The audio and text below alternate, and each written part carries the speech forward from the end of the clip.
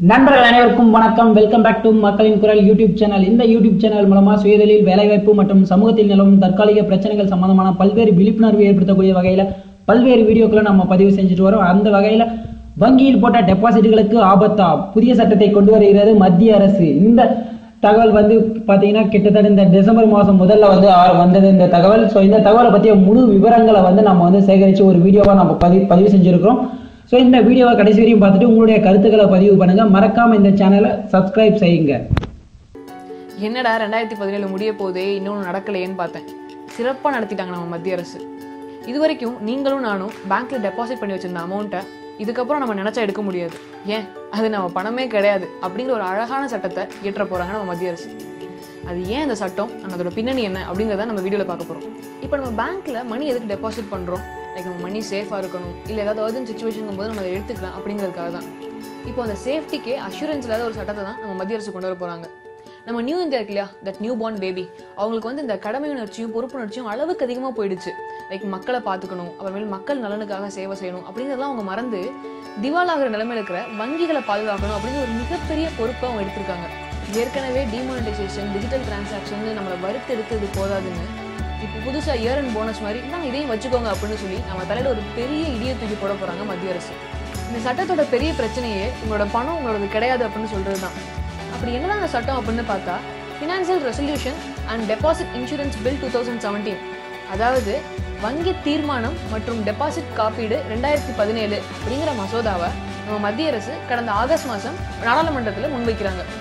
இந்த மசோதாவின் படி திவாலாகும் நிலைமையில் இருக்கிற ஒரு வங்கி தன்னோட பேங்க் கஸ்டமர்ஸ் யாரெல்லாம் 1 lakhக்கு மேலே டெபாசிட் பண்ணியிருக்காங்களோ தன்னோட அமௌண்ட்டை வங்கி மீளச் செய்யும் மூலதனமாக எடுத்துக்கலாம். அதுக்கு ஈடா அவங்க அந்த வங்கியோட கடன் பத்திரத்தையோ இல்லை அந்த வங்கியோட சில பங்குகளையோ அவங்களுக்கு கொடுத்துருவாங்க. இந்த சட்டத்தை எப்படியாவது நிறைவேற்றி ஆகணும் அப்படின்னு சொல்லி மத்திய அரசு ரொம்ப தீவிரமா இருக்காங்க. வங்கியோட நலனுக்காக அரசு ஏற்கனவே பல நடவடிக்கைகள் எடுத்தாங்க. லைக் டிமானிட்டேஷன் மூலியமா நாங்கள் மக்களோட பணத்தை எல்லாத்தையும் வங்கிக்கு கொண்டு வந்து சேர்த்துட்டோம் அப்படின்னு சொன்னாங்க. அதுக்கப்புறமேலே நம்மளோட மணி டிரான்சாக்ஷனை லிமிட் பண்ணி அதுக்கு ஒரு ஃபீஸ் ஃபிக்ஸ் பண்ணாங்க. அப்புறம் டெபாசிட் பண்ற அமௌண்ட்டோட இன்ட்ரெஸ்ட்டை கம்மி பண்ணாங்க. அதெல்லாம் தாண்டி அரசே முன் 2.5 லட்சம் கோடி மறு மூலதனமா நாங்க வங்கிகளுக்கு கொடுக்குறோம் அப்படின்னு முன் வந்தாங்க. அதுக்கப்புறம் வங்கியில கடன் வாங்கிட்டு திருப்பி தராம ஏமாத்துறவங்க இருந்து அவங்களோட சொத்துக்களை வித்து வங்கியோட கடனை மீட்டெடுக்கிறதுக்காக போராடினாங்க. இவ்ளோ பண்ணியும் இன்னும் வங்கியோட வரா கடன்ல இருந்து 20% மட்டும்தான் நாங்க மீட்டெடுத்திருக்கோம், மீதியை மீட்டெடுப்பதற்காக இந்த எளிமையான முறையை நாங்க கையாள போறோம் அப்படின்னு சொல்லி திட்டமிட்டு இருக்காங்க மத்திய அரசு. இந்த சட்டம் ஒருத்தனை 2 கண்ணையும் எடுத்துட்டு அவனை ஒரு குருடனாக்குற சட்டம்.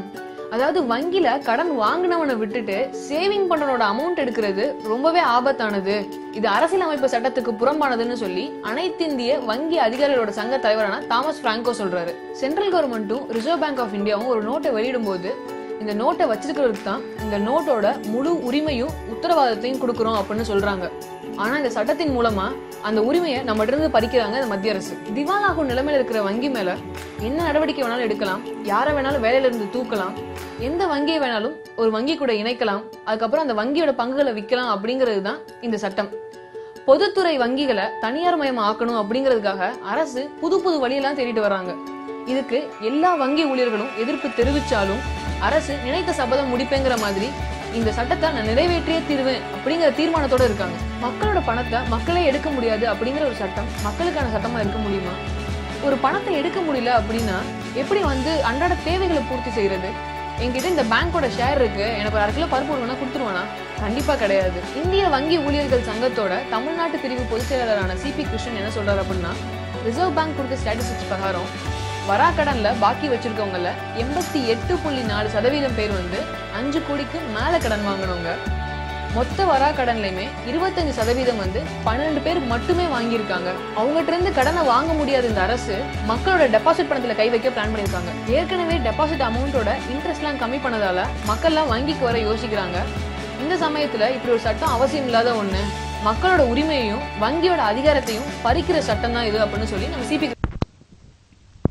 இந்த வீடியோ உங்களுக்கு பிடிச்சிருந்தா லைக் பண்ணுங்க, உங்களுடைய நண்பர்களுக்கும் ஷேர் பண்ணுங்க, உங்களுடைய கருத்துக்களை பதிவு பண்ணுங்க, இந்த சேனலை சப்ஸ்கிரைப் செய்யுங்க. மீண்டும் ஒரு நல்ல புத்தம் புதிய வீடியோவோட நம்ம சந்திக்கலாம். நன்றி, வணக்கம்.